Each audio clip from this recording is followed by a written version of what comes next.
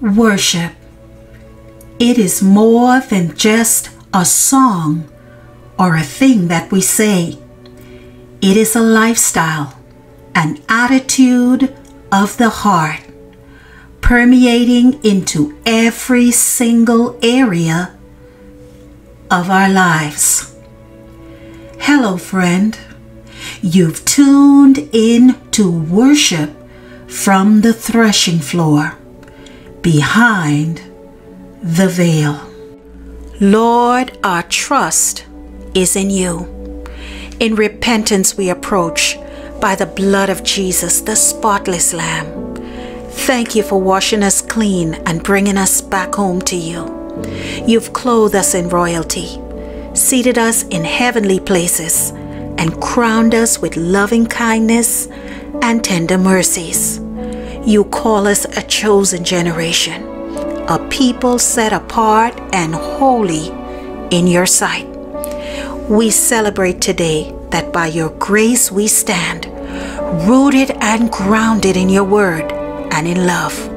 We rejoice in the marvelous work that you have completed within us, making us accepted in the beloved, strengthening us with might by your glorious power through Christ.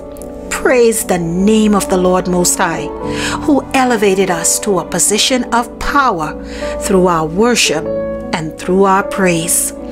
Today in our worship, we lift our hands, we raise up our voices, shaking off the influences of fear, worry, and stress. We see their influences broken. We see their influences dismantled. We see those influences destroyed and crushed in the name of Jesus. Our incense of praise ascends up to the Most High, the Ancient of Days. The sweet aroma of thanksgiving we bring. For we are a people who know you intimately, O God. We live resting in confident assurance that you are the one that watches over us. You will keep in perfect peace all who trust in you, all whose thoughts are fixed on you. Lord, our trust is in you. Praise be to dear friends.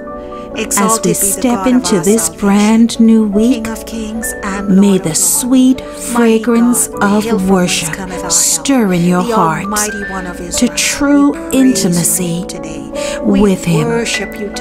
May He strip away the very residue of the things that are not like Him, and may He wonderfully change us in the secret place, because behind our hiding place, the veil. Hallelujah. Hallelujah. We praise you.